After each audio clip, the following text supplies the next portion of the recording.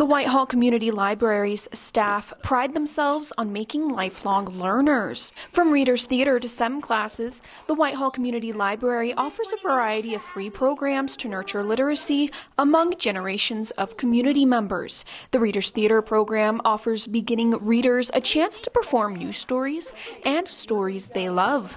The Science, Technology, Engineering, and Math class is run by Robin Holliday. Holliday takes 48 week-long projects and condenses it into an hour for students to understand the basics of STEM. Science should be for everyone.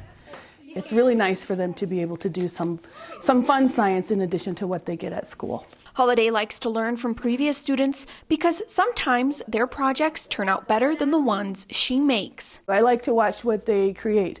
Last year we did these with giant plastic food service gloves, and one of the boys decided he didn't like that and asked for a piece of cardboard and created one more like this.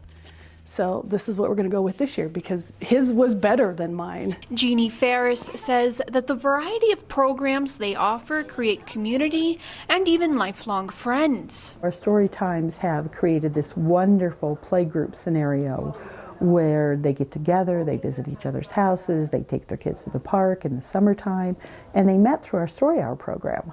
Arts and craft classes, story times, book clubs, and a new program called Read and Feed, which is in the works with a local food bank, tackle the library's mission of nurturing a smarter community. It builds their literacy, it builds family literacy. In Whitehall, Caitlin Aguiles, MTN News.